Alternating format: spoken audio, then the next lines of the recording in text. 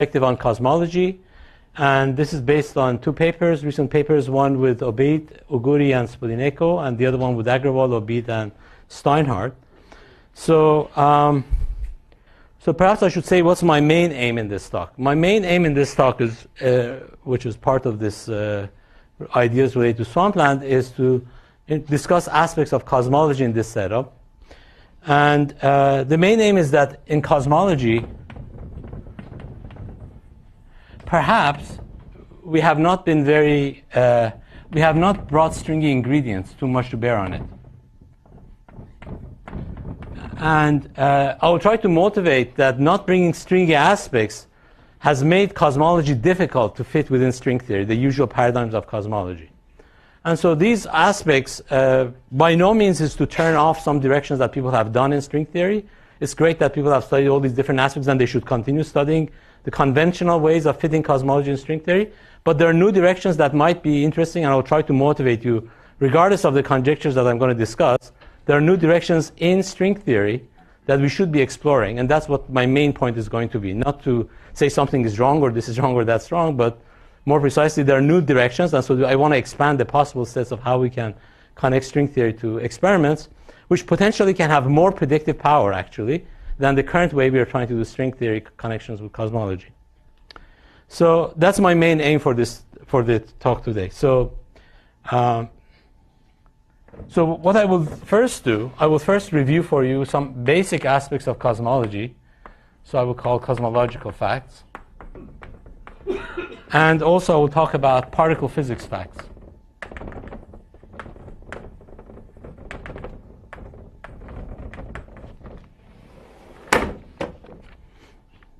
So, so let's start with cosmology. Early universe, very early universe. So let's talk about the past of cosmology. We start with, conventionally we thought there was the Friedman-Robertson-Walker kind of setup, but this gets into problems, and in particular the homogeneity is one of the issues, for example. Causal connection between different patches of the CMB gives you some issues with this FRW picture, and that is one of the motivations in particular, as you know, of inflation, where we have a period of cosmic acceleration at the beginning, enough to make the observable parts of the FRW of CMB that we are getting today in causal contact and causing homogeneity and this and that. So there are very nice features, and inflation does that with relative ease. So inflation, which is basically a very simple idea,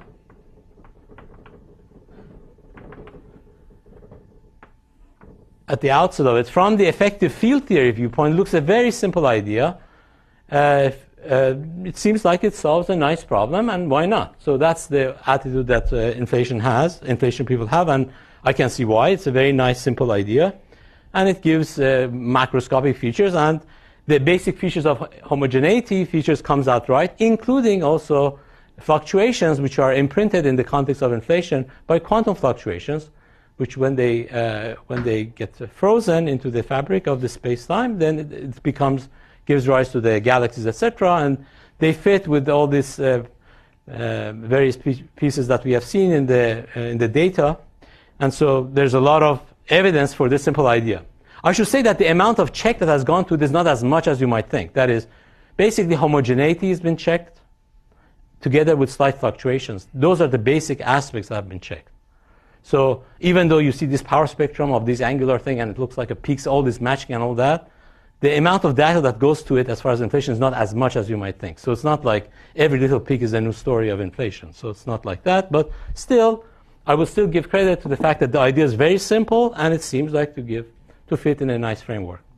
Can I ask a general question? Yes.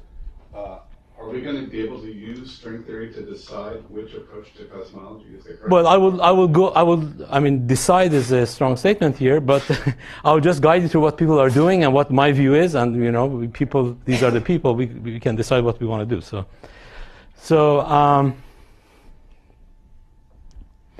So one aspect of inflation that even at the beginning looked a little bit strange was the fact that in order to get the potential things that to work, you needed to have a relatively flat potential like this, in terms of the inflaton field, where the field rolls, and it stabilizes here, and it radiates, and it stabilizes here nicely to something of the order of 10 to, now we know, of the order of 10 to the minus 122 in fundamental units. And maybe this starts something of order of m got to the fourth or 1 or something. So it starts with some huge thing and then suddenly rolls down. So, well, that already is a funny feature that people, cosmology constant problem, nobody has solved it really satisfactorily. People blame it on anthropics and this and that, but that's one issue.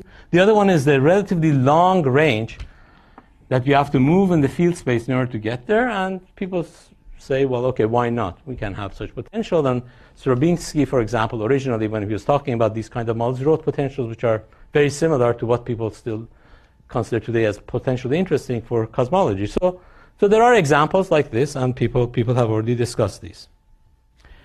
Now, already this raises flags in the context of discussions we have had in the workshop. Namely, delta phi in Planck units turns out to be necessarily bigger than 1 to get a long enough period of inflation to give you the 60 E-folding that's necessary in the inflation in order to explain the homogeneity that we see in CMB. So that's already a little bizarre. Now, does it prove it's not possible? Well, not necessarily. Gary talked about possible models.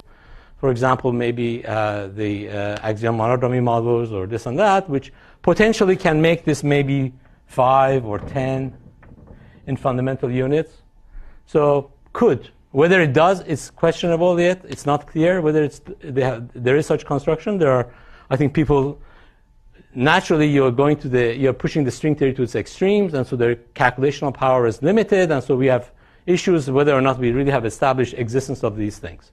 But I would not say we have ruled out such a possibility. So there's possible that, you could say that just to give a positive spin on this one, you say, look, phenomenology that we live in is very fine-tuned, so maybe this is also fine-tuned, and maybe it's possible to get these. Yes? There are also models where delta phi is small, right? There's Yeah. Well, this is the typical models for the inflation, and then there are other models which have other problems. So we can talk about all possible issues of models, but the models that people now favor, again, it's not universal. Most people believe in inflation, believe in these what's called the plateau models. That seems to be the most popular one. By no means the only models. People can add various things to it. So anyhow, so this is certainly possible. You could say phenomenology is fine-tuned. Hierarchy is an example. So maybe this is also fine-tuned, just like cosmology constant. So who's to say? Okay, we cannot say just because it looks fine-tuned it's bad. We have learned that lesson. In fact, the lesson from Swampland is that some things are naturally sometimes fine-tuned, and that's sometimes there are good gravity reasons that we learn later. So effective field theory is not a good guide to decide what is fine-tuned. That's what we are learning in the context of the Swampland. Some of the intuition about the fact the field theory is what is fine-tuned or not may not be correct in the context of a quantum theory of gravity. That's possible. So maybe there are models like this which are not, which could happen in some form, but again, in the context of string theory, which has quantum gravity, it's hard to get them at least, if not impossible. So this is a potential issue that has to be dealt with. Okay. So that's a brief description of where so this is the current paradigm of current universe. That's how we believe could potentially explain what we have in the universe observed today, and that would be the very early universe. And this could be the stringy realization potentially in the context of the axion models for other kind of string models.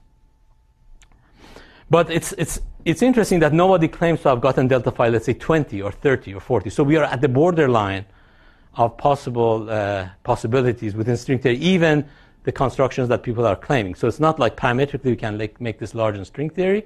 It is difficult, and we know that's not easy or impossible.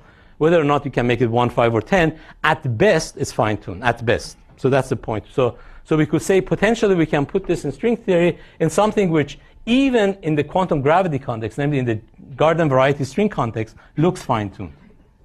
But still it doesn't rule it out. It's possible, but it looks fine-tuned.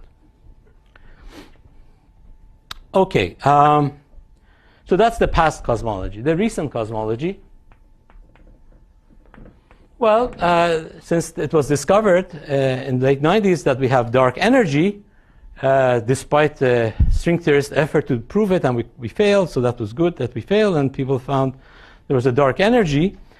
And people try to find models, and naturally string theorists had to find models which fit the observed data, the dark energy. And the most natural thing was to find a model like this. Like you have a scalar field would have energy 10 to the minus 122 or so in fundamental units, in Planck units.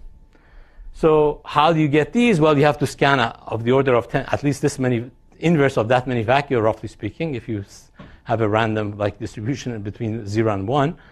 So you could say that since we have so many choices, why not? We can get such thing. Just an anthropic principle could explain why we are in one of these. So that was the context that motivated string theorists, for example, KKLT and supercritical strings, supercritical dimensions, and so on, and other efforts to try to explain or come up with models of current universe, the present.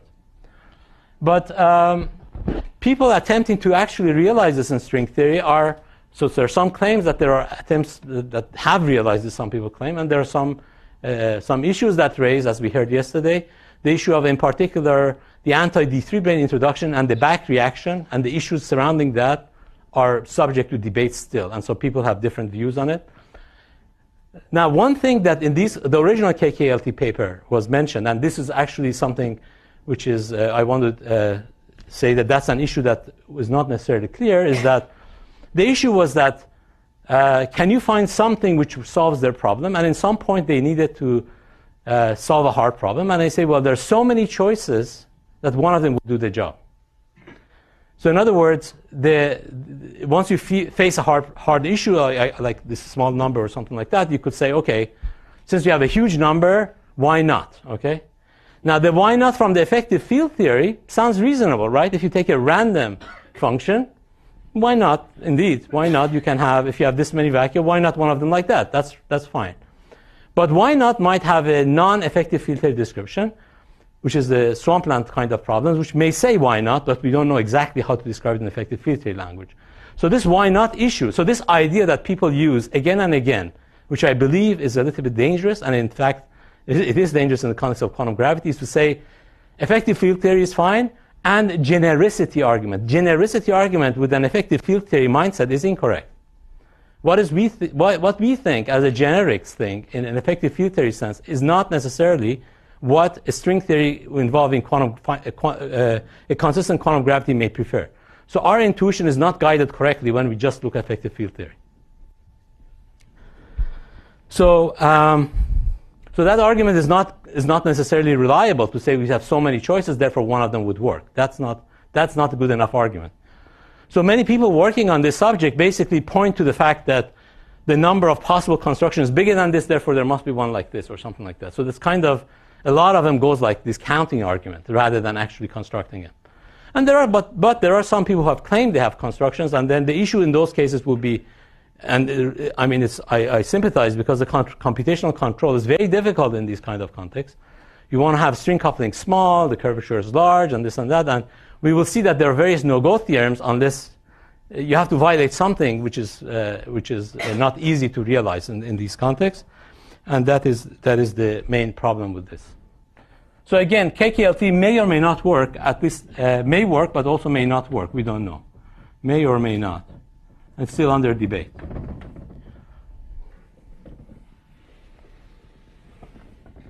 So again, I don't want to say if it's. I don't want to say anything strongly against or for it because it could not. I don't know. So we'll leave it like that for now. So as you can see, this as Dave's question, whether or not we will know, there are attempts, but all of the attempts, precisely when we're trying to match our universe, looks a little questionable, whether we have managed to do it or whether it's highly fine-tuned, one or the other. Everybody agrees that this number is highly fine-tuned in string theory, that is no doubt, so we have to deal with that somehow. And so either if you take a KKLT viewpoint, then you will have to deal with that too.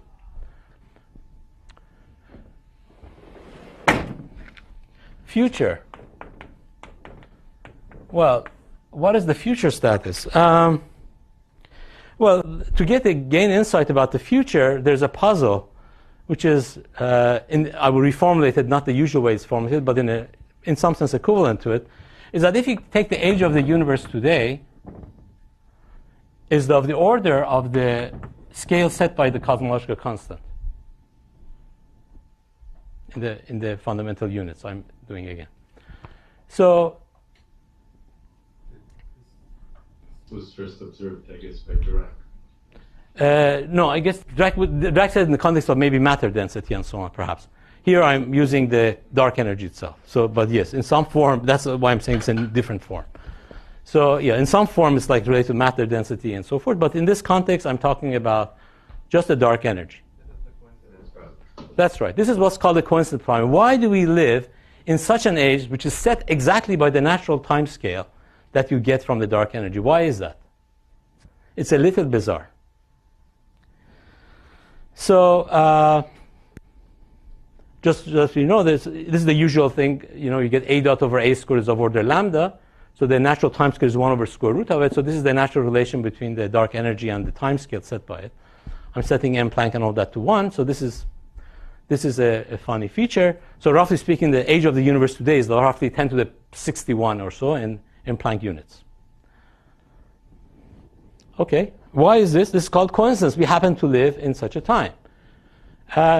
This would sound very strange in this context, because if you have a context like this, if you ask what is a typical lifetime of a universe sitting in a de Sitter space, it could be arbitrarily long, because there's no telling what is the height of this potential. And people even have debated whether you can make tunneling in the de Sitter, like Tom Banks and so on, debate whether that's even possible. But at any rate, regardless of that issue, there's no reason it has to be, if there's a metastable, there's no obvious reason why it has to be short-lived. Typically, it would, I would say, a random one would be very long-lived, depending on this height. And so there's no relation between this height, the dark energy, and this height or the time we have to live. In other words, then this would be truly a coincidence problem. We happen to live exactly at this time, but we could have lived trillions and trillions, 10 to the power of trillion years later, and still would have been okay in some sense. Okay, that would have been a possibility. So this would be strange. This would have no answer in the context of this kind of picture. So if you take the de Sitter viewpoint, this continues to remain a puzzle. Okay, so this is facts I wanted to basically review for the cosmology. Sorry. But doesn't this simply tell us that that lambda started dominating not so long ago? This is related to that fact. This is related to the fact. So in that sense, you could say the fact that now the lambda is dominating is related to the fact. So we have just come into when lambda begins to dominate. Why not much later? Why didn't we come in much later when it was always expanding? What was the problem with that? If I assume a matter-dominated universe, then I get that the age of the universe is some number of order 1 times. Well, as Martin said, that was another version of stating the coincidence. Since it's only in the recent epoch we have gone to an accelerating phase, they will give you the same kind of numbers. That wouldn't change the kind of statement. Okay, good.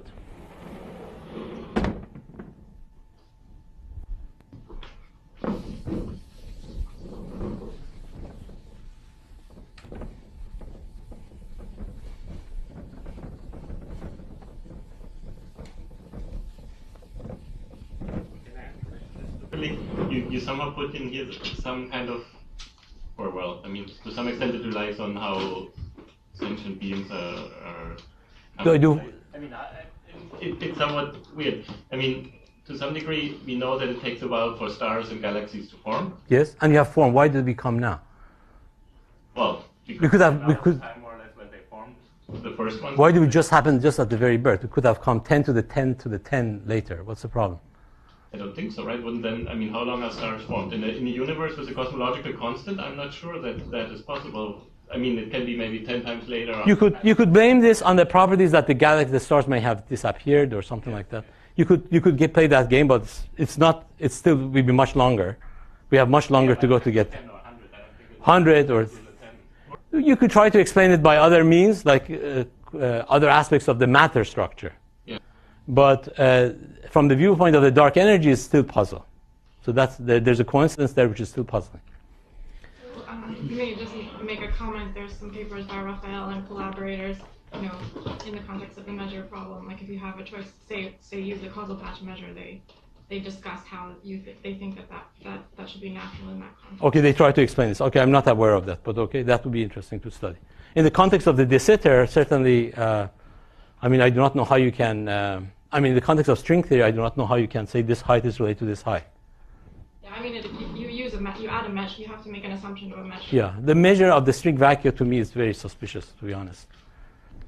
I mean, yeah, it's difficult to believe it. What do you mean by the measure of the string vacuum? Well, that's another conversation, I guess. Well, it's the same conversation because you're saying they make a measure. So I'm just saying that we cannot rely on such statement. So it is certainly, there is a coincidence problem, and depends on how you want to view it, there's an issue there. So I just leave it like that. Okay, I will go to the particle physics facts.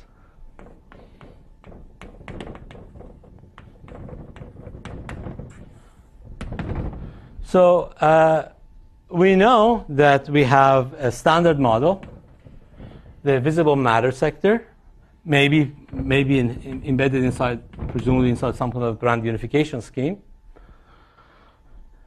and dark matter. These are experimentally known.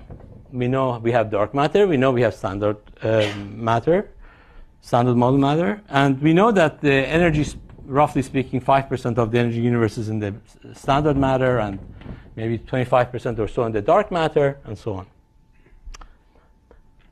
What is the picture? How do we think about this picture in string theory context? Well, there's a natural setup in which you can imagine how this arises in string theory. Notice that the standard matter content is asymptotically free. Right? We could have had a huge number of generations. We only have 3, and so on. And so the fact that you're getting something which is actually explainable by field theory alone is striking for grand unified theory. In other words, even if you take m Planck to infinity, you would get the gut. In other words, the gut does not rely on gravitational effect to make sense. You don't need, if it was not asymptotically free, you would need some gravitational aspects to complete it. So this theory is a standalone object, which means this guy could potentially have made sense even if you sent m Planck to infinity, even if you send it to infinity. Which suggests that if m Planck going to infinity in string context means the volume gets bigger and bigger of the internal manifold, means that this is coming from a local region of the compactification geometry. So it's a very natural model to believe that the standard model comes from you have some manifold, and somewhere there's some local region which survives even after you take the manifold to be bigger and bigger. Yes? We don't really know that for the Higgs sector, scalar couplings and Yukawa couplings. The Higgs sector is you mean in terms of whether it's asymptotically free or not? Yes, that's true. So I'm talking about the matter sector more precisely. So the Higgs sector, right? So the Higgs sector, for example, could be somewhat connected to our universe, but could be somehow a little bit needing the gravity effect. In fact, I will come to that in some context. So that might be that's relevant to my talk, discussion at the end of my talk. But for now, let me just say that the standard model, like the number of generations and the gauge group and all that, looks nicely fits within the context of local region in the space of the compactification. Now, in any compactification we are aware, or in garden variety compactification we are aware of in the context of string theory, another way of saying is that you can imagine having a D-brane like wrapped around some particular region here, and so forth. And these regions are positively curved geometries that can contract, so differently can survive even after you make the rest of the manifold big. That means m Planck going to infinity does not destroy their existence, and that's fine. But there are other fields. In string theory, it's very difficult just to get this one thing, and you get many other stuff. So, and I think it's morally that there should be a theorem to the effect, even though I do not know how to precisely formulate it, the matter sector of any quantum gravity is morally not asymptotically free.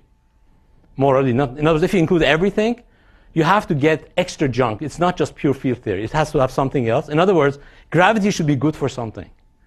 Gravity is curing something. What? Well, the matter stuff is not working, so gravity is okay. It's my task to fix things. So gravity is needed for them to fix. And I don't know how to precisely formulate this conjecture, but I would not be surprised if there's a swampland criteria, which all the effective field theories that we get in the concept of quantum gravity are not asymptotically free. And this would morally imply that in addition to our sector, which is asymptotically free, there must be other stuff. this other stuff that should come somehow from other modes in the Calabi-Yau or other compactification would be the reason that we have dark matter, in a sense. So it's a nice kind of picture that why do we have dark matter, and how we could get a standard model could fit. And maybe the fact that it's 5 times bigger is not that unreasonable, given that you take a region in space and the rest of them, maybe there are more structures allowed and so. So it's not at all exotic that we are a minority. We are a minority because we're a tiny piece of the space somehow. We are not probing the whole aspects of the compactification geometry. So it fits. It gives a relatively nice picture, I would say. And the F-theory model building concentrates on these kind of possibilities where the local feature of the geometry gives you the matter structure that we are made of.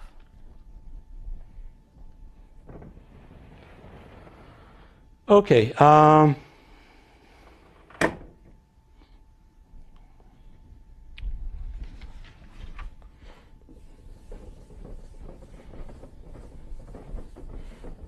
But dark matter is at best very weakly coupled to our sector. It hasn't been detected other than this gravitational effect so far. So at best, it's very weakly coupled to our sector. We do not know what is the exact coupling because we haven't discovered it. Gravity certainly mediates between them and us, but we don't know what it is. But it should be weak. That for sure we know. At best, it's very weak. So the dark matter sector should somehow be either localized in pieces that are far from us, or somehow scattered enough so that it doesn't interact with the wave functions that we are made of localized in this space. So it's kind of orthogonal, or at least very little overlap. So that must be, otherwise we have a problem. So the dark matter is so weakly coupled. So there's very weak interaction between them. If more than gravity still, it should be very weak. Okay. Now there are other aspects of this piece that looks nice. Namely, if you think about the local geometry, we have learned in string theory that's easy, or at least it's not that difficult, to freeze moduli locally. That is, you can easily consider local pieces where a sphere of a size gets frozen. Sphere gets frozen by fluxes locally very easily. We have very workable models. For example, we understand confinement of n equals to 1 supersymmetric QCD that way, based on string models which are local. And so we understand how locally you can freeze a geometry like a sphere or some matter. And typically the coupling constants of the theory get related to the volume of the internal geometry. So for example, the fine structure constant will be related to the volume of maybe of some geometry like that, the standard model of the piece that the standard model comes from. And it's frozen. So that could be no problem, and you can have a geometry like that. And then, therefore, it's not surprising to say that these do not vary in time because they're frozen. In fact, there are bounds like the fine structure constant varies very little. So if you go from z equals to 1 to present, from the redshift value from z equals to 1 to z equal to 0, we know there are strong bounds of the form delta alpha over alpha is less than 10 to the minus 6. So it kind of is a frozen piece of the rest of the geometry. For sure it's not. Now, we cannot be completely sure if the rest of the geometry is frozen or not. We cannot be sure, but we are sure about the dark matter sector. The standard model sector looks very frozen. If it's moving very little. And that's not exotic. We can arrange easily like this. But we do not have as clear a picture about how the rest could or could not vary. Of course, if the rest of the geometry is changing in time in some way, it will affect the dark matter sector, from what I said, more strongly than our sector, potentially. So that would be interesting, also a question for the dark matter sector. Okay, I think that's all I wanted to say about particle physics and how it could potentially fit in string theory. Any questions? Okay, so then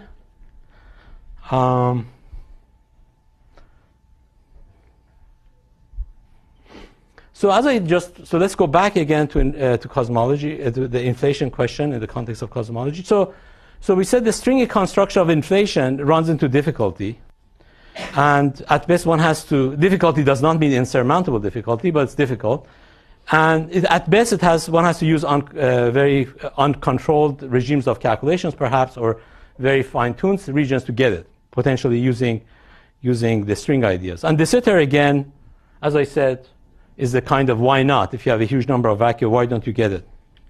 However, now I will try to explain why there are difficulties in a simpler language. Consider M theory in 11 dimension and compactify it to 4 dimension using a 7-dimensional manifold.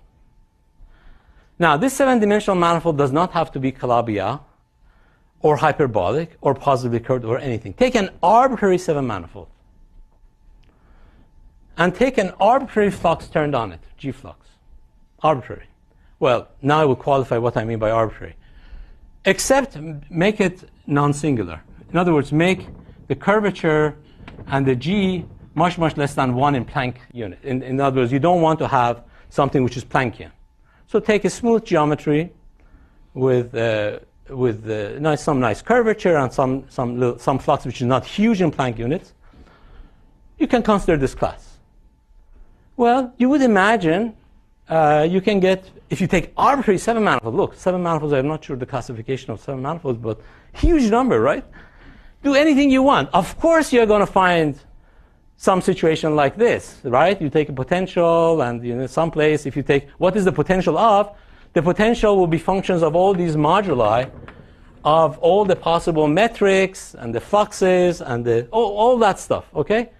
A reasonable physicist who believes in effective field theory and genericity would have said, come on, there's no reason you cannot find something like this, right? Okay, that's the first generic statement. If you don't know any better, you would certainly say, there's no reason why there wouldn't be a potential as a function of these moduli. At some point, there will be a critical point with positive value, maybe 10 to the minus 120, maybe some other value, some value. Now, Maldacena and Nunes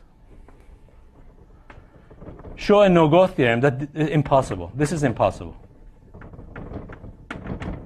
That is, if you have a weak regime, if you have a large enough manifold, so you don't have to appeal to Planckian effects, if you take the leading terms in the supergravity Lagrangian and try to find, there would never be an effective critical point with positive value like this. That's impossible. It already shows, and the argument they do is extremely simple and nice. Nothing amazingly difficult. They show it's impossible. This already shows that what we might think about the effective field theory is not necessarily right. Now, this does not rule out, of course, these possibilities because they're assuming Planckian effects are not important. You can have singularities in string theory, of course. Sometimes you get gauge theories from them. Sometimes you do this and that. So we are used to that. So the argument there is that, okay, fine, this kind of de Sitter you will not get from the nice smooth M-theory compactification. Look for other stuff. Okay, so that's the answer to there. But it also proves the thing that bothers physicists like me, that there is no harmonic oscillator for de Sitter space. That is, even if there is, you have to do something exotic, like quantum effect or something which is exotic, Planckian in M-theory, to construct one. But ADS, no problem. Just sending the lambda from negative to positive has such a dramatic implication. There's absolutely no problem, as you know, in M-theory to get ADS space. Very easy. Not just because of supersymmetry. Supersymmetry, of course, helps, but you cannot, their argument specifically states if V is positive, there's no critical point. If V is negative, you could have a huge number of manifolds and fluxes for which there's a critical point. It may not be even supersymmetric. Supersymmetry are easy examples of that, but there's no reason that that's not possible for non-supersymmetric ones as well. So there seems to be something fishy. That is, you either say, okay, we just look somewhere else, this is not a good class, or you begin to ask if there is something swamplandish going on here. Is it possible that this is a beginning hint that there's a problem with de Sitter in the full quantum gravity? You can use orientifold to evade this theorem. This is orientifold from the M-theory would exactly look like these singularities. So orientifold does not, in the M-theory, doesn't exist in that context. Of course, you can talk about, well, there's a Hojava-Witten kind of situation which would be singular geometry. So you can have similar things to the orientifolds in the M-theory as well. So this no-go theorem applies only to the M-theory, the non-singular one. So they don't claim that they have ruled out de Sitter in M-theory, for sure, or string theory. Their view was that, well, it just means that this is not where you should look for. But it's surprising. It is surprising that for an arbitrary 7 manifold, no matter how hard you try and which dictionary of 7 manifolds you look up, is not going to help you. It's just strange. Now, you could say, well, can I come close to making it vanish like this? Not exactly 0, but very close to 0. Could you make it smaller and smaller and smaller? It turns out there's an easy argument that not only you cannot make it critical, you cannot even come close to making it critical in the following sense. You can show that the slope of the potential as a function of the field is always bigger than some constant times v, where z is some positive constant. So there is a bound. Not only, if v is positive, you can show gradient of v not only cannot get to 0, it cannot even come close to 0. It's bounded away from 0 by some amount. So the slope of the potential is bounded from 0, and you can strengthen the Maldaceno-Nunez no-go theorem to get such a bound. And the argument is actually amazingly trivial. The argument is you just rescale the internal manifold. As a function of that direction, the gradient is never 0 and it's proportional to this. That's it. The argument is that trivial. So using just the boring rescaling argument, you can show you can never get rid of that mode in terms of stabilizing it.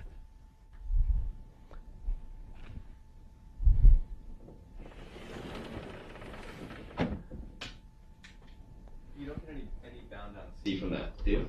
Well, for the M theory case, we do. For the smooth M theory. So for more precisely, I'm going to write it in a second. So if you go more generally from 11 dimension to D dimension, not just 4, you find that C, the C that could appear in that formula is 6 over square root of D minus 2 times 11 minus D. So for example, for D equals to 4, you get C is 1.6.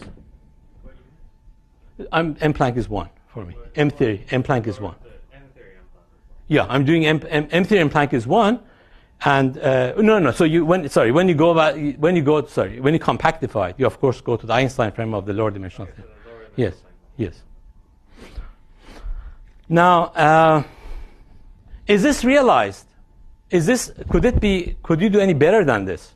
Well, it turns out that, for example, in 4 dimension, you cannot do better than this. In other words, you can saturate this bound. It's the best you can do for this no-go theorem for the smooth supergravity, because if you take AD as 4 times S7, this geometry, as a function of the radius, you will have a geometry like this. So this is the usual, as a function of the radius, you have the usual minimum, which is the usual supersymmetric one, but you can displace yourself away from the supersymmetric one, and you can compute the slope, and the slope, as you go closer and closer to the origin, approaches the grad v of order of v. So in other words, this bound is as good as you can get, and it's real. The limiting cases can be realized in supersymmetric context by shifting away from the vacuum. Any questions?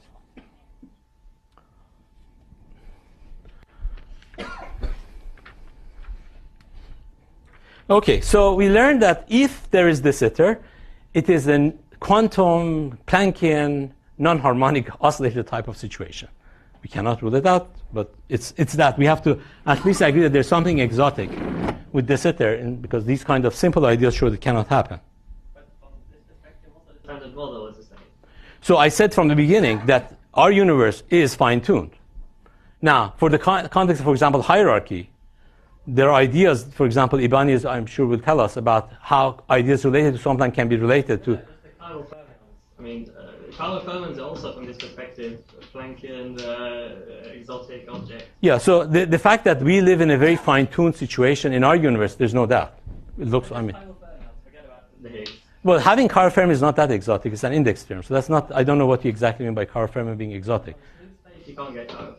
Well, you mean from M theory perspective. Yes, okay. That's fair. So M theory, you don't get even gauge group that way. So you say we for sure have SU, forget about Carl fermion. You have SU2, AU1. So SU2 at least, you don't get that way. You need singularities in M theory. Yes, that's why this is not a proof, and we know in string theory there are other ways that we get it. So that's well taken. So I didn't claim this is a proof. But you would have imagined that there may be one. If de Sitter is not why shouldn't have been one example like this, which is not exactly like our universe? That's the main thing I'm trying to say. This is like kind of the intuition that we have in physics. If something is difficult to get, there may be good reason. That's the That's the main point I'm trying to give with this explanation. It doesn't prove it. You're right. Can you say more about the parametric dependence of C in limits where it starts to approach singularities? Or sorry, when R and G start to become not so small?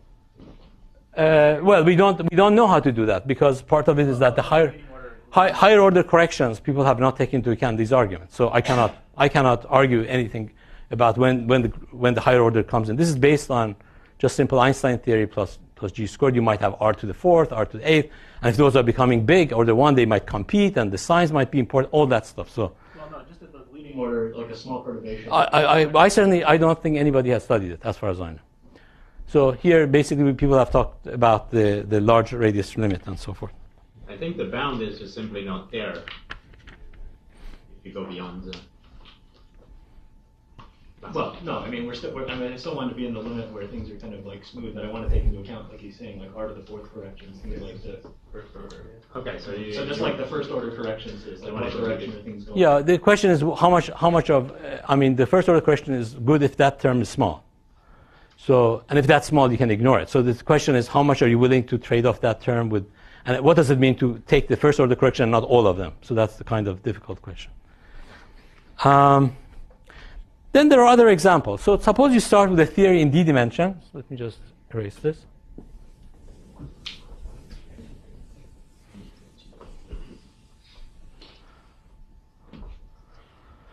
Suppose you start with a theory in d dimension and go down to d dimension by some compactification. D could be 10, like in type 2 strings, or some other one, and M theory 11, and so on. If your background, if your compactification that you use respects the strong energy condition, which is not a property of string theory for sure. The strong energy condition is violated in string theory. But if you look at backgrounds which respect the strong energy condition, you find the grad V is bigger than or equal to an expression like this.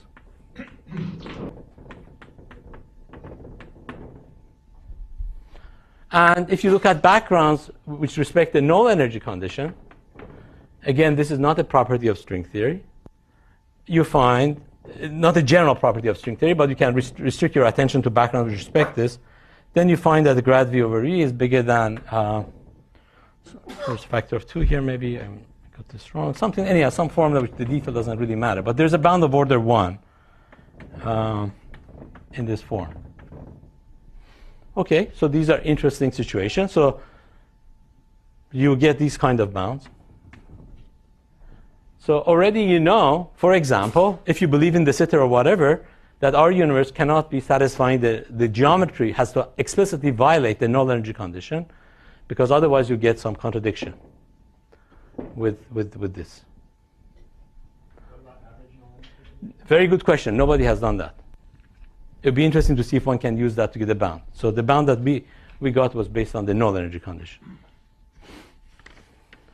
Our null energy condition has a better chance of being true in the context of string theory. But in quantum field theory, we know it's true. In a gravity context, I'm not sure if it's absolutely true or not, but it's a better chance of being true than the null energy.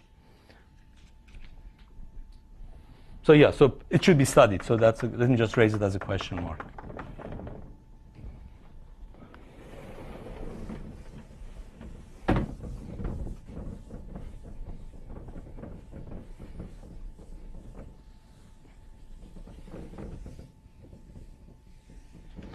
Then there are examples. There are examples which are not based on, starting from the dimensional reduction to try to break supersymmetry. There's already a string theory which does not have supersymmetry. For the majority of you who are rather young here, perhaps you don't even know about this example, there's a 10-dimensional string theory which is called the SO16 cross SO16 string.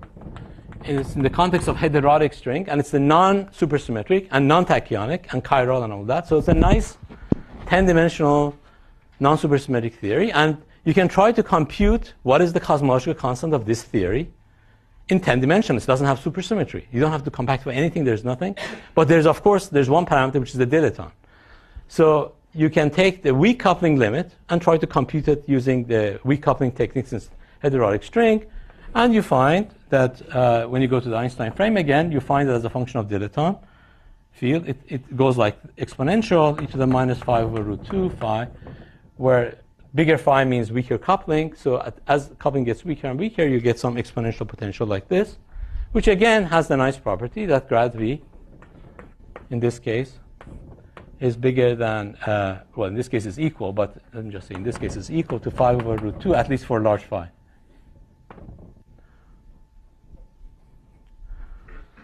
Okay, these are examples.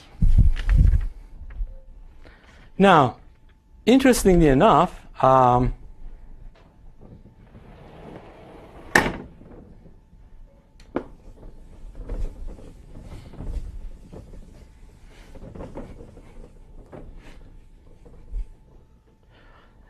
Hertzberg et al. And also Rassi and Zuckerman. I'm not sure if Tim, you're not going to talk about this, are you? A little bit. Okay, so Tim will talk about his work as well. But what they showed is that, so they started studying basically the rescaling argument of a combination of the dilaton as well as the volume. So there are two parameters they studied. They studied in the context of scalar curvature being 0, kind of like Calabi-Yau kind of situation. These guys did it a bit more generally. And you can use the arguments that these guys used and extend it even further to basically rule out the following situation, essentially, that if you take any type 2 compactification, if you include any Ramon-Ramon flux, well, there are a few exceptions, but basically any Ramon-Ramon flux, and for a fixed Q, any orientifold of that dimension and the D-brane of that dimension. So these are now ingredients that violate the things that we know. For example, neural energy condition could be violated by negative orientifold planes. But still include them with a fixed Q, not more than one. So to fix a Q, you took that, and then, but arbitrary F, with a few exceptions, you can show that grad V is bigger than or equal to CV for some C that you can compute, depending on the case. Okay, again, easy rescaling argument, nothing amazingly difficult to argue. Now, the attempt there in these contexts was not to try to say this is a principle of any kind. It's just they try to use these kind of arguments to say where you should not be looking for de Sitter, okay? They say, okay, this you cannot look there, it's not bad, this is bad, this is bad. But luckily, not all of them can be ruled out. So therefore, that was a good sign for having a de Sitter. You say, okay, good, so we now can narrow our search. That was the main emphasis in these papers, to try to narrow the search for de Sitter.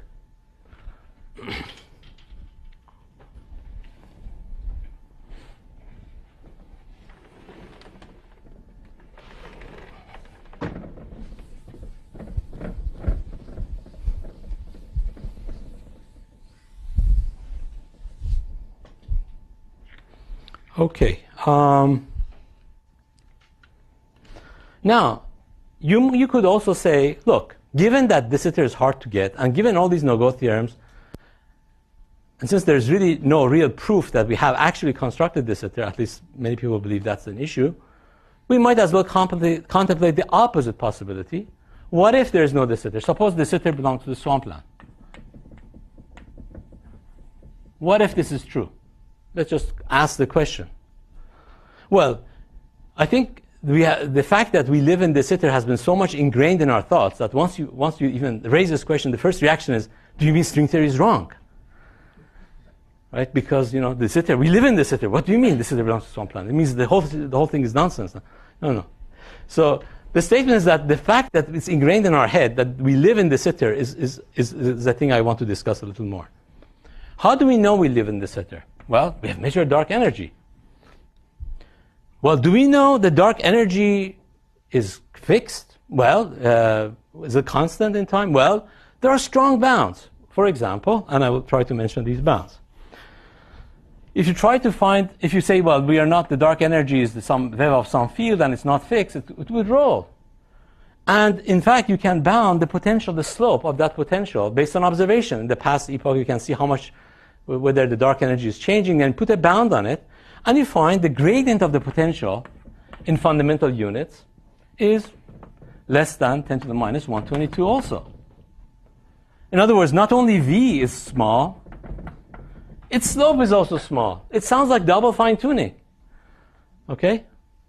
So this was one of the first reasons that people say, look, come on. You have energy, and also things varying so slowly, this sounds bizarre. Double fine-tuning. One fine-tuning is fine, double fine-tuning is not fine. Now, But what is the gradient of V ratio to V itself? I will come to that. I will come to that bound. I'm setting it up. I'm setting it up very carefully. I'm setting up for an anticipation exactly of that question, but thanks for asking. We'll come to that. So this is the bound on the slope we have. It should be very small. And, people say, why not? If de Sitter exists, why not?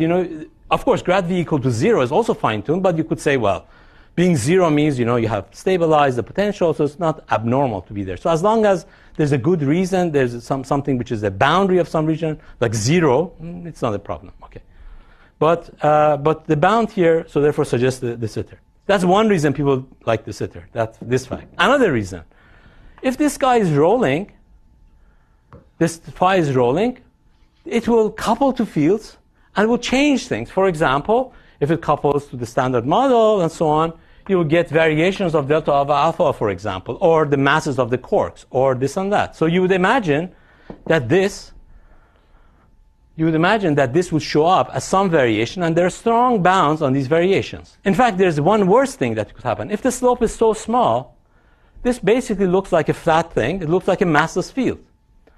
Phi looks like a massless field, and then you can have exchange of this massless field between quarks or whatever they couple to, and it gives you a new kind of force, the fifth force, and again there are strong bounds on the fifth force. So what we learn is that if we are in a rolling situation, then that rolling field cannot couple appreciably to our sector, strongly bounded. Doesn't that sound familiar? Sounds like dark matter sector. So we know there is dark matter, which is weakly coupled to our sector at best. So you would naturally say, okay, this could belong to the dark sector. So that's not a good argument.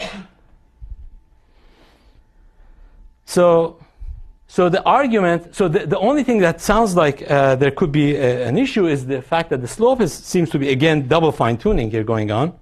Sorry, so you allow it to couple strongly to the dark sector? Or? It has to, in some sense. What happens to structure formation in that case? Well, the question is how people have actually tried to find the issue, the analog of the force expended between dark matter sector based on exchange of phi, and the variation of that, and the equivalence principle and all that. The bounds are very weak, so we don't have much bound on those. Astrophysicists have begun asking those questions. What do we know about the dark sector and these kind of apparent violations of equivalence principle that this would suggest?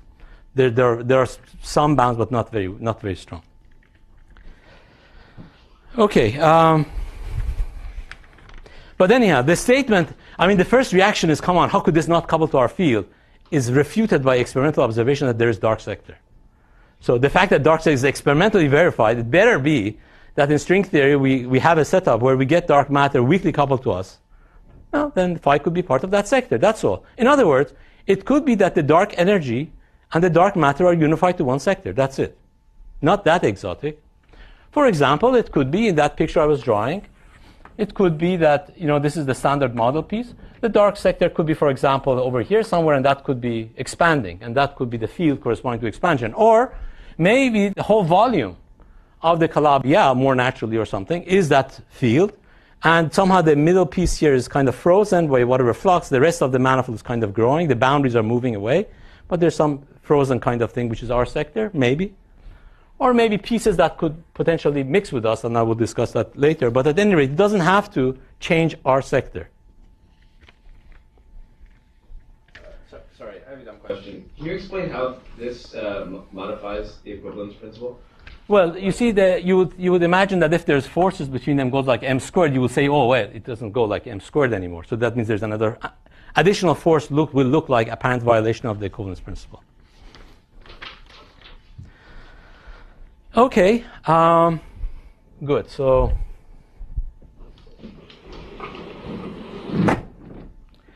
now, the only fine-tuning we haven't addressed is the slope.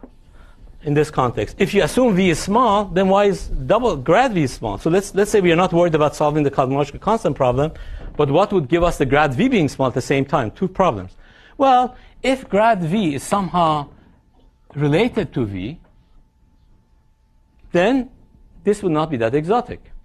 That is, if the boundary, if the smallest you can make the slope is related to v, you cannot make it any bigger, then this could be perfectly fine with observation. So it's not that fine-tuned. So the whole picture this suggests is that the de Sitter space is not the only way we can connect our present universe, our universe to the present situation. We can have a situation, we have a rolling scalar which couples weakly to our sector, for which the slope is related to v. As we have seen in string theory in many examples, this is not only exotic, it's very typical and this limiting case.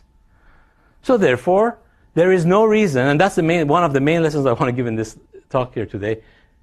Models where we have a rolling scalar model of dark energy is supernatural in the context of string theory, and we should study them. It has been studied by a few papers, not as many as they should, and I think that's one thing I think we should study more seriously. Studying what is called the quintessence models of dark energy. Quintessence in this context is just a statement that we have a rolling scalar field with the potential rolling. That's a very natural possibility in string theory. De Sitter is, perhaps we can ask whether they exist or not, but regardless, this is certainly much more natural than de Sitter to get. It's much easier to get, and there's no observational bound which violates it directly, so we could study it. So I think that's perhaps my main lesson here, is quintessence has not been studied as much as it should. Yes? When you say it's easy to get, you mean some two-level calculation, like some supergravity. You gave some examples. You will have a situation where grad v and v are related. For example, that volume depends. If, for example, that field I'm talking about is related to the volume, we will get such effects similar to this. But loop correction is not spoiled. Well, we can talk about loop corrections. I'm just saying that for large manifold, it's certainly true. There could be corrections to that statement. That C could change and whatever. These are both very small, right? So then the corrections. No, the ratio I'm talking about. The ratio is some number of order 1. That's my main point. Is the ratio protected against? It was. I was in those examples I showed to you that for large volume, it is protected. So we derived it using the supergravity. You have to violate. You have to take the effective corrections into account to change it, which means if the effective corrections of order of 1 over m Planck, the ratio of the curvature to the m Planck is small, then you expect the corrections to be small. You wouldn't expect to be infinitely big if that's small. So it's reasonable to say that that's protected. What are the bounds on operator mixing between the visible sector and dark sector? Very good question. We don't know. Well, sorry. The visible sector and dark sector, there are bounds. Of course, people have written, but but because you're going to allow the quintessence field to couple to the dark sector, so now I can run those things on loops. Well, the question is, yeah, of course. So this will be very interesting because it suggests that dark sector, if it couples to us, then that field will also couple to us. Yeah. And I will talk about some potential aspects of that, in fact, later. So there's potentially interesting mixing with our sector. There could be. So I'm not saying it's zero interaction. So yeah, there could be. We'll talk about that perhaps. Okay. Good. So let me just then say, if this is the case, it's natural to say, well, maybe this is a criteria for a Swampland condition that the gradient of V is always bigger than or equal to C times V for C positive quantity.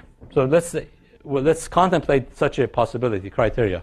Could there be such a criteria that grad V is always bigger than V with some proportionality constant C, which may depend on dimension?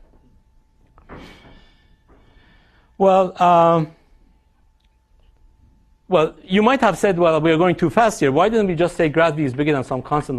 Just start with bigger than a constant, universal constant like this. Could that have been the case? No, this cannot be the case. Why not? We have counterexamples in string theory. That's now just like kind of games we play in Swampland kind of thing. You take a possible Swampland criteria, you check it against string construction and see if you have a counterexample which is reliable, which you know you have constructed. Well, what is the counterexample I have in mind? Take Calabi-Yau threefolds. Supersymmetric, we know everything about it. Well, we know many things about it. And there are massive fields, we know for like BPS states in that theory. So there will be a potential of the form 1/2 m squared phi squared, like thing. And if you take grad V, the grad V will go like phi in this case. And you can make arbitrarily small as you approach 0. So there's no such thing. This cannot be possibly true. So this cannot be true. So if you replace this by some function of fields, then most natural simple thing would be something like this. Now, and we have seen examples, no-go theorems and string theory, which fit exactly this pattern. So why not? Let's try to ask that question. Could there be such bounds? And indeed, you could exactly look at this example again. V is 1/2 m phi squared. And if you compute grad V over V for this case, you find this goes like 1/phi. So as phi goes to 0, this becomes very big. So therefore, there's no problem with this bound being bigger. So it's satisfied with the inequality. Now you say, aha, what if we take phi bigger and bigger? Well, we don't trust this description of the potential at any rate for phi big. We know that in particular, phi, a range of field phi bigger than 1, you get all these exotic states and interactions and so on. So this is only near phi equal to 0 at best. So near phi equal to 0, this does not give us a counterexample. So at least there's no counterexample. How about non-supersymmetric bonds? Well, supersymmetric bonds. Supersymmetric bonds, you can have grad V equals 0, like ADS situation, but then V is negative, and this is trivially satisfied. So, and how about supersymmetric bonds with 0 cosmological constant? Again, V equals 0, and that's why equality sign is needed here. So grad V can be 0 when you have V equals 0. So like Calabi-Yau, you can have grad V equal to exactly 0. There's moduli. In some sense, this case is a deformation of the supersymmetric case. If you take any supersymmetric compactification to Minkowski space, you try to deform it, to break supersymmetry. What do? You give VEV to fields. But any field VEV will look like this kind of near phi equal to 0 will look like a mass. And therefore, you can see that any supersymmetric theory, slight deformations of it, will not violate this bound either. So therefore, at least this passes the first few checks. And so we could then contemplate the possibility for such a conjecture that grad V could be bigger than or equal to some constant times V for some positive quantity C. I think that's, before I finish, so before I take a break, I want to point one thing out here. Here, we got grad V over V as order 1/phi, and we know that the range of phi could be as large as we want. So in the context of, for example, these distance conjectures for the swampland, we know that if you go farther and farther, it's not that you stop the distance, it's that you get lighter and lighter modes. So your effective field theory, which ignored those modes, breaks down, but not that it's a problem. So it's a problem if you claim that you don't want any light fields, any additional light fields, or if you trusted your effective field theory description. So one possible version of this conjecture will be to try to say it that way. That is, you get light states. So this is the tower, if you wish, the tower version of this conjecture. Instead of this, you could have said, no, there's no sharp bound like the one I'm saying, but rather you get a tower of light states of the form e to the minus v over v prime with some constant. So this is exactly modeled after this. If you take v over v grad v, this will be exactly modeled after e to the minus the distance. So as you can see, phi is v over grad phi. So you could kind of say you get the tower of light states if you try to go towards de Sitter. Not that de Sitter is impossible. You will get lighter and lighter states in the game. And there is something to say about this conjecture, because you could say Vasiliev theory, for which de Sitter can be done in principle, would be of this type. That is, that in that context, grad v is 0, and you get infinitely many masses higher spin states. So it's possible that if you try to enlarge the story, you might have a situation like this. But let me, for the purposes of today's talk, I will stick with this version, which means that even if this is the true statement, that means this version means that if you violate this, your effective field theory breaks down. So one way or the other, you would translate the question into something like this. Okay, so I think we'll take a break till 11:30, and then I will talk about what implications these will have.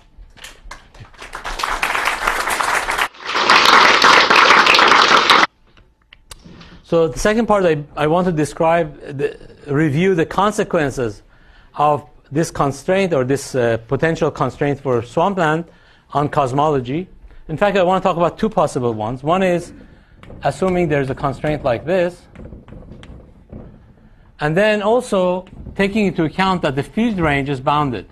Now, again, as I said, what this statement means is that your effective field theory breaks down, not that the field distance is bounded. So for a given cosmology, if you want to limit your light states, the tower of light states that you get, there's an effective length scale in field space, which I call delta. Again, I'm dealing with Planck units, so this delta would be order 1 in some sense. We don't know exactly what it is. Some people say it could be like 5 or 10. depending on what model you deal with. Okay, I don't know what's the reasonable delta, but there is more or less some delta. This one, I just want to take one fact here, is that both these constraints disappear when you take M Planck to infinity. Namely, if you restore the M Planck into discussion, this will look like this. And if you introduce M Planck here, this will look like this in 4D. I'm dealing with 4D. So as M Planck goes to infinity, there is no restriction on delta phi, and there is no restriction on grad phi, which as it should be. There's no restriction in field theory for sure. So this at best is a gravitational kind of situation. So it's always nice to check that issues that we think are swampland kind of conditions disappear when you take M Planck to infinity, because we know that you shouldn't get any more condition than the usual effective field theory consistency conditions. Okay. So these are the two things I want to talk about. So let's again divide our discussion to 3 parts. I start with the past. So past, again, the paradigm for current description of the early universe is inflation, and I have already talked about this aspect, that delta phi is less than delta. There's already some tension because you find that delta has to be basically in these plateau models bigger than 5. And this is, again, people claim that there may be some models like this, but again, it's borderline at best. So at least there's some tension there, if not ruled out. Yes? Quick question. So that means that first you get everything fine when you go with Planck to infinity, you get no restrictions, but it still doesn't tell you that you are not going to get any theory. There is a restriction on the theory you will get without gravity, right? And the goal is to find out what are restrictions on the theory without gravity. Well, that's not, without gravity there's no restriction, other than effective field theory consistency. So you can have any theory coupled to gravity? No. Without gravity, I'm saying. With gravity there are restrictions, and we don't know what the restrictions exactly are. So it doesn't tell us what are. No, I'm saying this is a constraint. Yeah. It's not the only constraint. We just have one of them is presumably this. Now, the inflation models, again, in the context of plateau models, you can ask whether there's any bound on this. You see, I mentioned to you that the natural scenario was kind of a semi-flat kind of a situation like this, and this runs kind of a tension with this situation, where grad V wants to be not small. So the big V is, you would give big grad V. So there would be some tension, and if you look at these plateau models, which are the most favored one, like phi squared and chaotic inflation, all that kind of thing are already ruled out based on some observations of the B mode and the spectral tilt. But the plateau models, like Stravinsky model and so on, are not, and those are the most favored one. If you, in that context, you study it, you find that the value of C has to be less than 0.02 for it to work. So this is means that you have to have relatively flat and long. So there are two issues that you could say, well, you have to solve both, long and relatively flat. Now, if C is 0.02, you remember the numbers I gave you were like 1 or more than 1 and so on typically. It's not easy to get below 1, but it could be fine-tuned, I don't know. But so again, one cannot rule this out, of course, because I'm not giving a strict statement what C is. But the smaller the C you make, the more likely it is that you have to deal with lighter and lighter states. And one of the issues is, when you talk about inflation, you don't want to get light states, because the energy of the inflaton field will be dissipating to the light modes if you get them. So traversing too long with getting light fields is a big problem. So you have to kind of control that as well. So anyhow, so these are some of the issues. Now you could ask, okay, if I'm saying inflation is in tension, again I say I'm not saying it's ruled out, but certainly it's in some kind of tension. You could say, what are the other alternatives in the context of string theory? I'll just give you one alternative. But this is, of course, difficult in the context of string theory, because we do not know how the high temperature phase of string theory would exactly look like. But if you look at the standard FRW situation, if you like the radius, like e to the lambda, and if you kind of look at the usual situation, what you have is that if you look at the energy profile in the universe as a function of the radius, or lambda, you find in the early universe, which is radiation dominated, basically it goes exponentially down like this.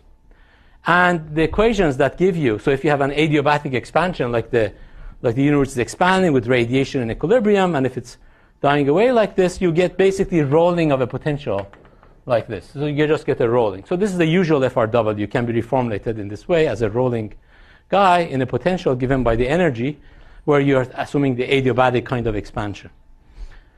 Now, we know that this is a problem, because if you go earlier, they will get expansions of pieces which are not causally connected, but they were not causally connected, so that's a problem. And so this rolling of the speedy rolling is a problem. Now, the idea we had with Brandenberger a while back was that, and this is in the context of string gas cosmology, and now I will say it a little more generally, is that this lambda cannot be like this. Why? Well, because as lambda goes to minus infinity, we know there should be additional light states. It cannot be just this, so you get extra light states. For example, if you had R goes to 1 over R symmetry, like a space in a box, you get R to 1 over R symmetry. So in that context, the potential that you will get will have to be some symmetric potential.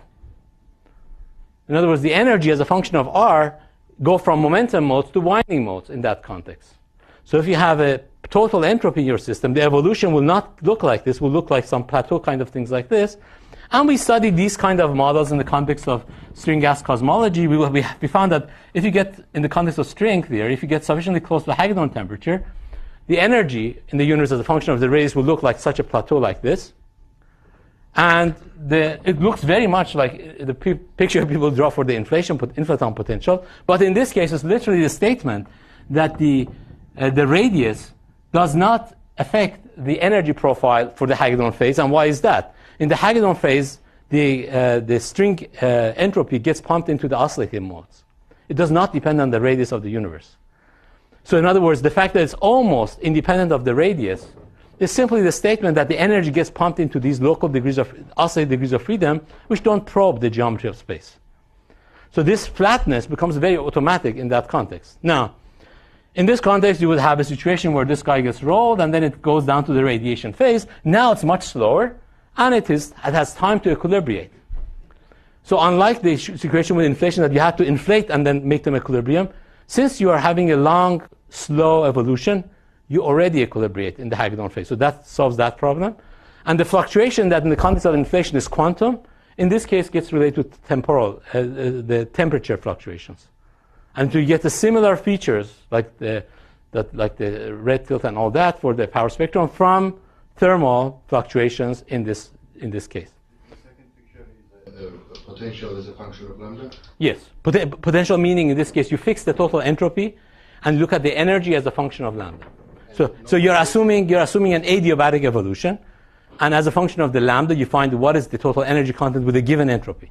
But that assumes canonical kinetic term. So it is written. This is d lambda squared. That's right.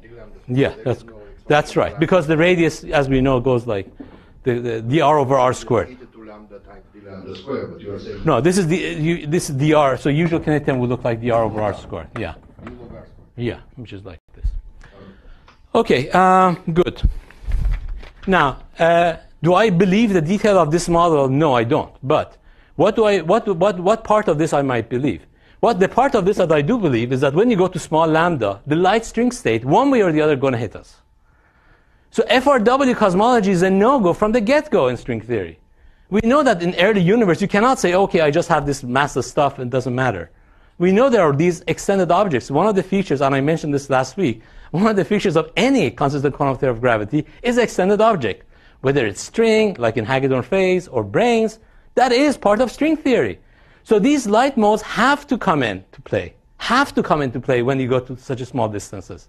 If you imagine your space is, for example, a box of tiny size, they will have to play a role. This has not been studied as much. We studied Hagedorn phase, but admittedly we had very limited tool for that. So we considered basically ignoring all the corrections and so on. We turned off the string coupling and so on. So that's of course not defensible because we didn't have any better to do. But the idea that something could temper this behavior is in some sense forced on us because we get new light states and dual pictures that will emerge. So this could be the potential kind of idea, string gas cosmology or brane gas cosmology or some such idea in string theory could be what would replace inflation. This kind of direction has not been explored enough in the context of string theory. Yes? I mean, these effects are important only at the string scale, right? Which effects? What do you mean? What you're talking about. So here I'm talking about the G string going to 0 in some sense, because I could not otherwise compute things. In this case, M Planck will be much bigger than M string. And so I'm talking about the string equilibrium of string modes, yes. So in terms of usual inflation scenario, how early, I mean, does this completely replace it, or is it? No, completely. No. If this is true, you could get everything you want this way. So in other words, the issue of homogeneity and fluctuation could easily arise in this model, and we discussed it already. Is that natural in terms of the time scale? Yes. Well, there's one aspect which is not natural in this case or in that case. The question is, how close are you to the Hagedorn temperature? That's a question of entropy of the universe. Mm-hmm. That the analog of the 60 folding, which is put in by the long plateau in the inflation context, which is how long that is, this plateau gets smaller and smaller the smaller the entropy you put in. So you'd ask, okay, why did I choose the adiabatic diagram in such a way that you're close to this? Well, okay, that I have to put in by hand, yes. So there is some input I'm putting. The input means the entropy of the universe is not small. I didn't put, that's a huge number. That is put in by hand, just like the length of the inflaton potential is put in by hand. But they're both equally fine-tuned in that case. In other words, you cannot say this is bad, but that's okay. Either one, there's some aspect that you're doing that you have to fit in our universe. So, however, this is more related to what we see in string theory. That is, the light mode should be, the winding mode should come into play.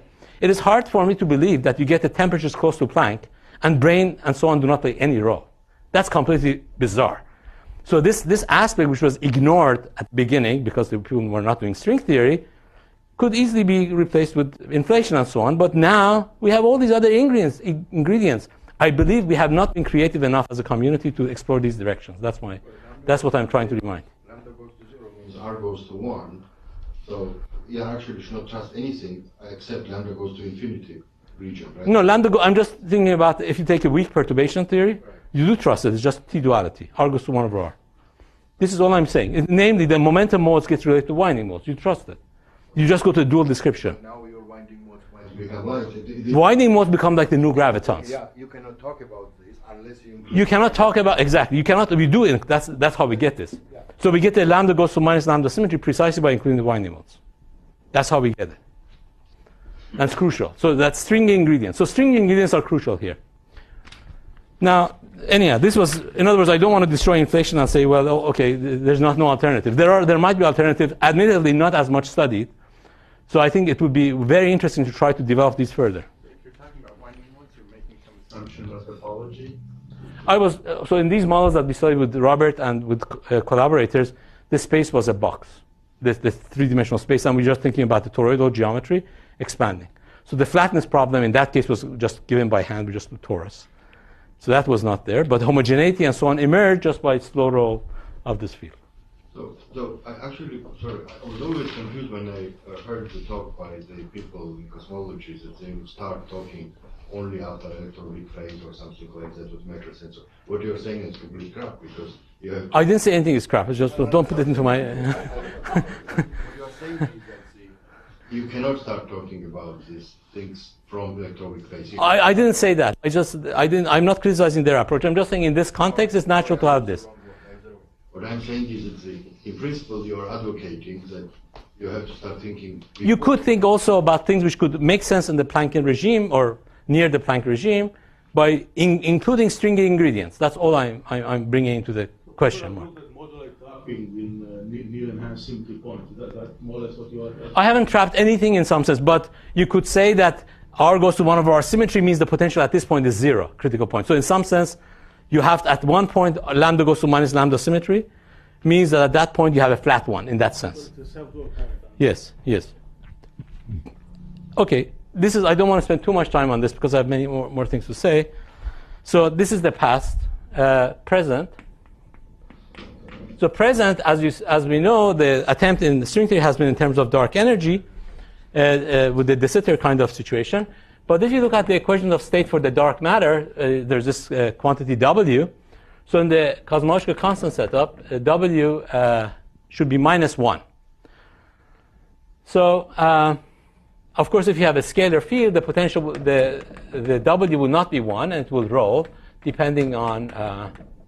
So you have some potential like this. The ratio of pressure to the density is something like this. And W, if phi dot is 0, would be -1. So it could be -1, but it doesn't have to be. It could be close to -1, depending on what is the kinetic term, how much phi is rolling.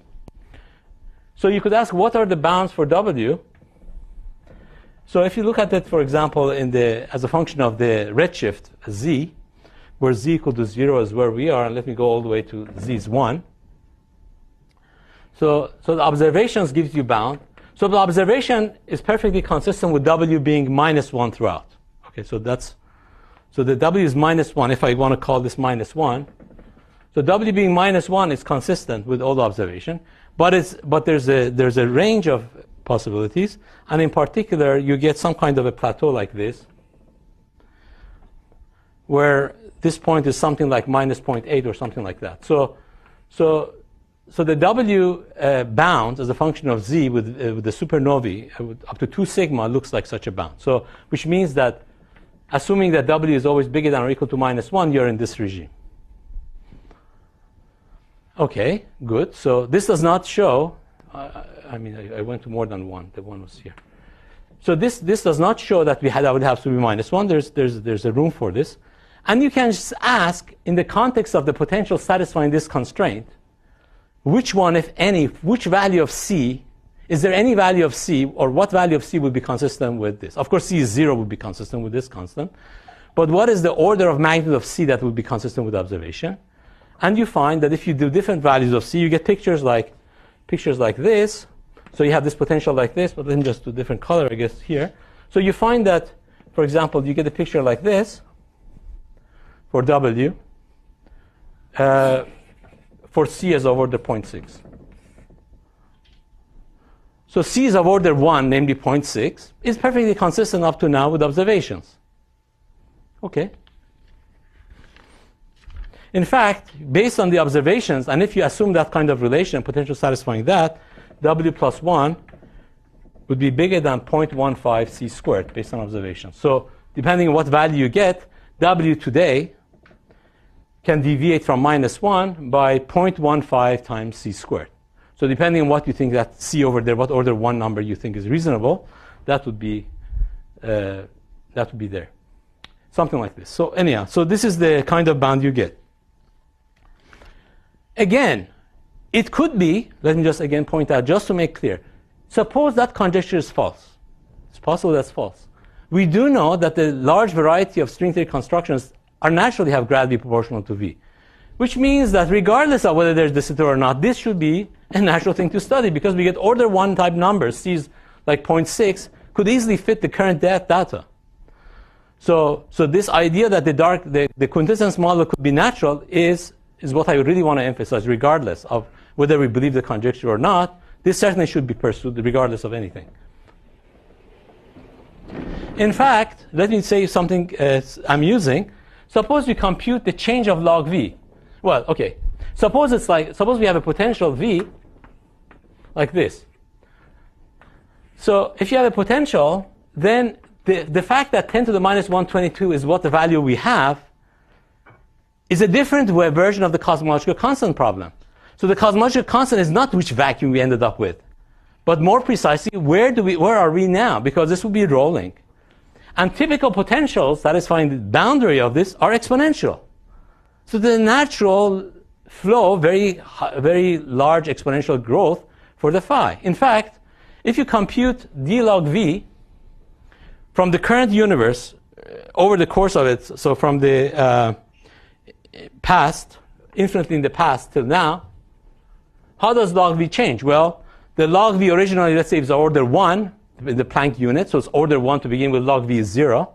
So the change in the log V is change in the 10 to the minus 122. It's basically the log of this guy. So the total integral of this throughout the course of the history as a function of phi, so in other words, if you take d log V d phi as the phi rolls, should be about 280 or so if you take this number. What this means is the following. If you parameterize your potential, so you have e to the minus phi times some constant, but more generally, you can write this in the form like this. This is, with no loss of generality, I can write it like this if V is positive, taking into account that phi has a dimension of mass. So you can always write this in terms of d phi over m, which depends on phi, with some mass scale. So the potential could look like this. And what is d log v? Well, d log v is going to be the integral of d phi. If you take the absolute value, you get the integral of this over m sub phi.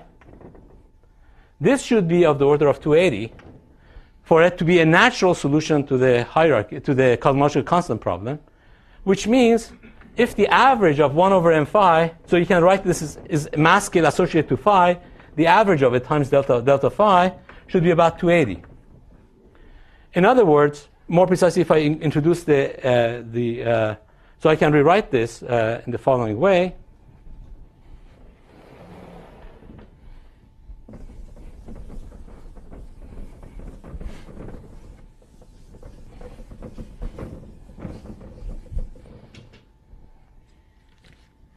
So you can write this as the expectation that 1 over m phi, the average of m phi, let me just take the ratio of it to m Planck, should be of the order of 280 divided by delta phi times m Planck. So this quantity is roughly bound. This is related to delta that I was talking about. It's bounded. The delta phi is bounded by delta. So this is something less than 1 or order 1 or perhaps less, the delta phi in the denominator. But this gives you that the scale of m phi is something related to m Planck over 280 times something of order 1, roughly, which is delta, which is m, let's see whether I get my units right. M phi is this, times delta phi over m Planck. This is the average value of this m phi. In other words, the scale you associate to this field phi is, roughly speaking, 200 or about some factor of hundreds less than m Planck times some number order 1. And this is interesting because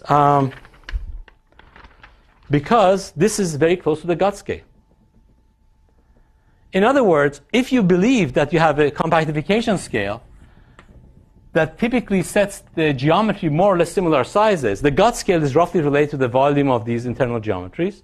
The scale associated with the phi, if that's almost related to the gut scale, you will get a natural explanation of the cosmological constant problem. In other words, in this language, the current cosmological constant will be related to something like this relation, m phi, but if m phi is basically m gut, you'll be basically saying that lambda is of order e to the minus some constant times m Planck over m gut. So the point I'm trying to, this kind of relation is not typically used to describe the hierarchy problem, but if m gut is a factor of 100 or 200, whatever, smaller than m Planck, which is currently the kind of right range, this will give you some natural small scale, not as fine-tuned as people imagine. Okay, of course, I do not know these numbers to tell you, to make a precise prediction for m gut, and I don't know exactly why m gut should be m phi, but gives you an idea that the cosmological constant problem gets a completely different reformulation, and these kind of relations can potentially be related to solving it.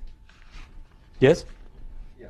So when I look on this problem, it looks like that when Planck mass goes to infinity, phi is infinitely heavy. What goes to infinity? Planck mass. It doesn't go to infinity. Well, delta phi over mass, Planck mass is order of 1, you said. It's less than order 1, yes. Less than 1. We don't know how much phi has moved since the beginning, but should be less than delta. This formula we cannot take Planck to infinity. Of course not. I'm talking about cosmology after all. No, I just want to see if phi has a meaning in the field. So I understand that. But if phi has a meaning in the field. No, in this context, I'm strictly talking about cosmology. So m Planck has a finite value. So how about the future?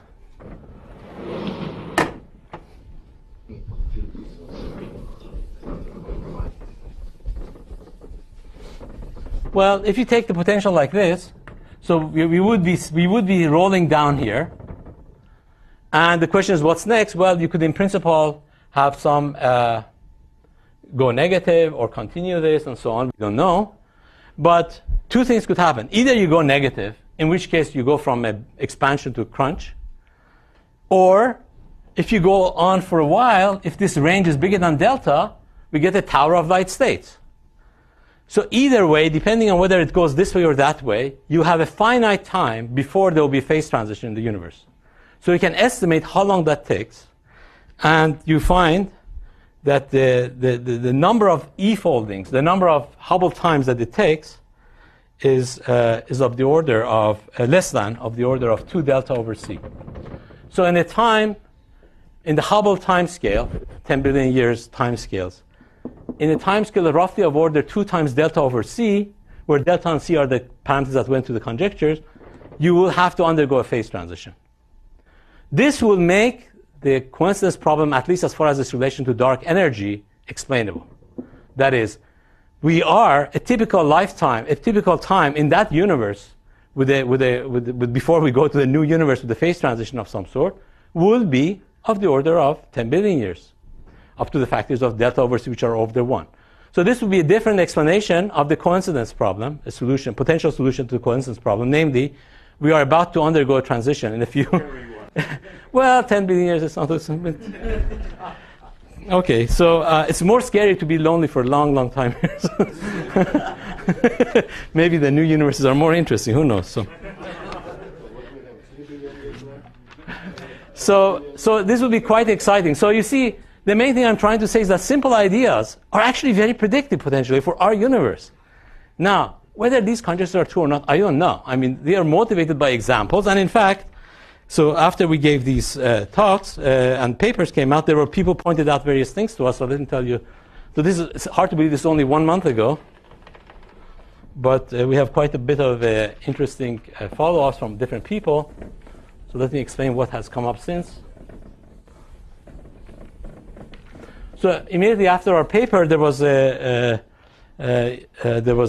group of people, Joseph and company, pointed out to us that there are models, potential models, of the sitter already constructed in a reliable way, not the KKLT ones, but different ones, these flux ones. But the problem with them was that it was like this. So you were at the top of the hill.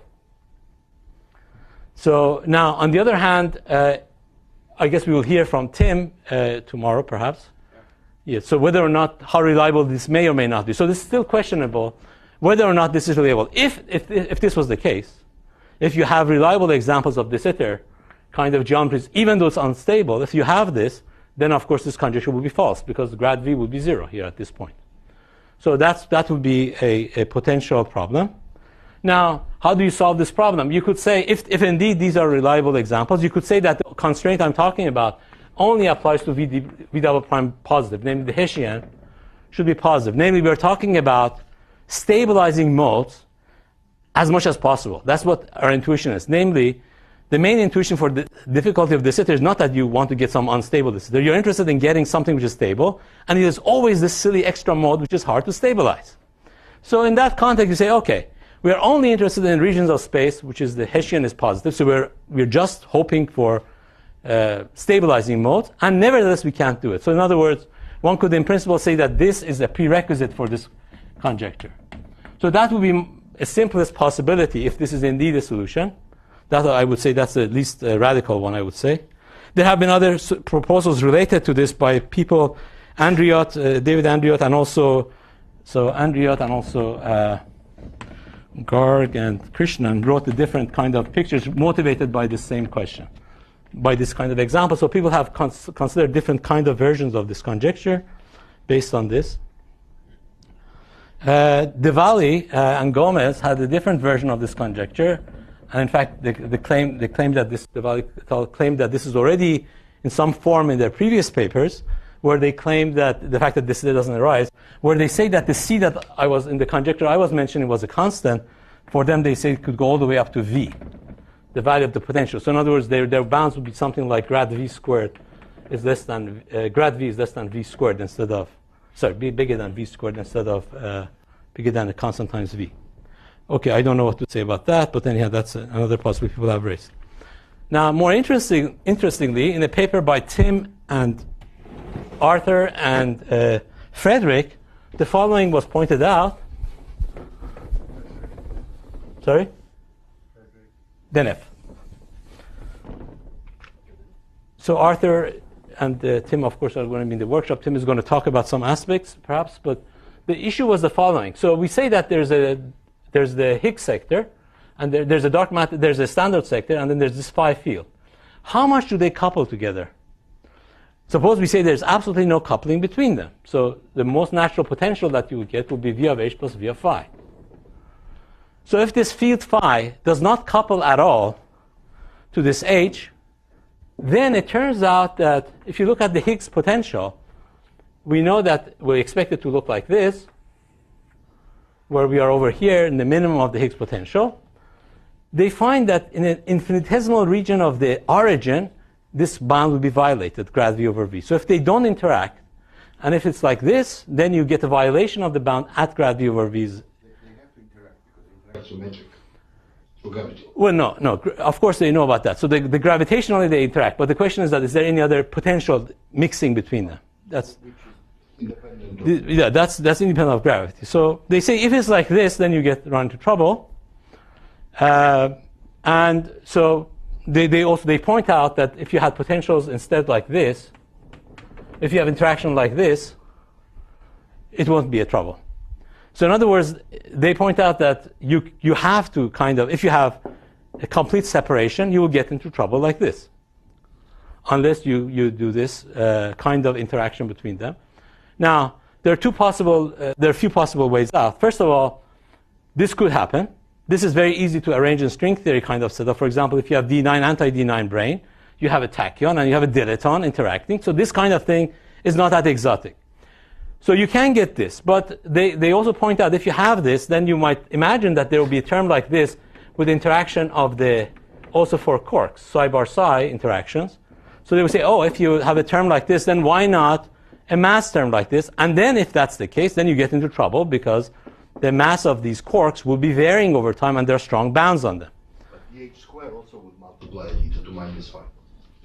Anyhow, so by rescaling H and so on, you might have issue or not. So depending on whether or not you allow this or not, you could have a problem or not. So the question would be whether you allow an interaction between the phi and the Higgs sector without having much interaction with the rest of the standard model. This may not be unrelated to the question that Martin was asking. That is, the Higgs sector seems to be possibly violating this asymptotic free situation. So it's kind of mixes in some form, perhaps, with the dark sector. We don't know. In which case, this thing may not be that exotic. On the other hand, it would make a strong prediction of what is the structure of the potential. So that would be the positive side on it. On the other hand, if that modification of the conjecture is true, that you have to be this sector, then this issue that only arises at the metastable point is just off the table because that's the only point, only region where you get into trouble, and so therefore you just delete that discussion. So the V double prime being negative will not apply to the conjecture, would only apply to the regions near the critical points like positive potential. So that would not have an issue with that either. There could be other potential resolutions. For example, nobody has studied H near 0. People have studied H near V. That's where we are now. We don't know exactly how this potential would look like. And so there could be modification of this story. Maybe the Higgs is composite. Maybe this and that. I don't know. So the question is on the table. But what this shows is that this conjecture actually could have interesting phenomenological mixtures with the Higgs sector, which actually makes it even more interesting. So conjectures that where you had about global symmetries kind of does it allow this? Because this one is a gravity theory which has a global symmetry. What's the global symmetry here? What? Those two V's don't have to be the same. These two V's? Oh, this is V prime. Sorry, I didn't. This Mexican head potential has the global symmetry. No, this is the Higgs. This is just the usual Higgs potential. This SU2 gauge symmetry will tell you. That's the symmetry, gauge symmetry. Gauge symmetry is always allowed in string theory, and that's the usual story. I think I have run over time, so I think I will stop here. Thank you.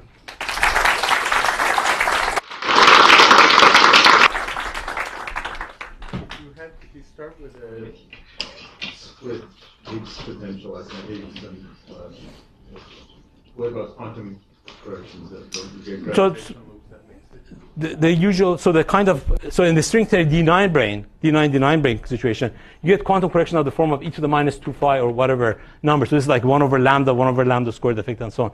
So yes, you will get corrections, but it could. You start with the one above, just from gravity. Oh, this one. Gravitational loops. I mean, to the extent we. Yeah, presumably there will be corrections. I mean, they were just studying the situation of their complete split. So there will be some splitting. The main point they make is that if it is to solve it, you will have, it looks appearing as a fine tuning from the effective field theory viewpoint. But that's the nature of the game with this phenomenon. So in fact, the very conjecture grad V is bigger than V sounds like fine tuning. So what appears as an effective field theory fine tuning goes with the territory. So I don't have any answer to that question. It's going to look fine tuned. Yes. So I would say from string theory, kind of intuition, that entire Lagrangian would multiply it to -5. Right, if pi is a tachyon or something like that. It could be. That would be the easiest kind of situation to imagine is like that. That is, whatever it is, it multiplies it. But, I mean, I don't have any no-go theorem that cannot be done otherwise. Yeah. Because if it's tachyon, right, then... For example, no, not everything. I mean, it will multiply the open string sector, for example. The closed string sector will have a different story, and so on. There are different powers. Yeah. So you can have different pieces. So this is one piece, the brain anti-brain part of the system. Pi equals 0 in our branch. Well, phi is infinite the field in this case, in this language. H equals 0, you mean? Yeah. Well, it would be interesting to know if there's any potential.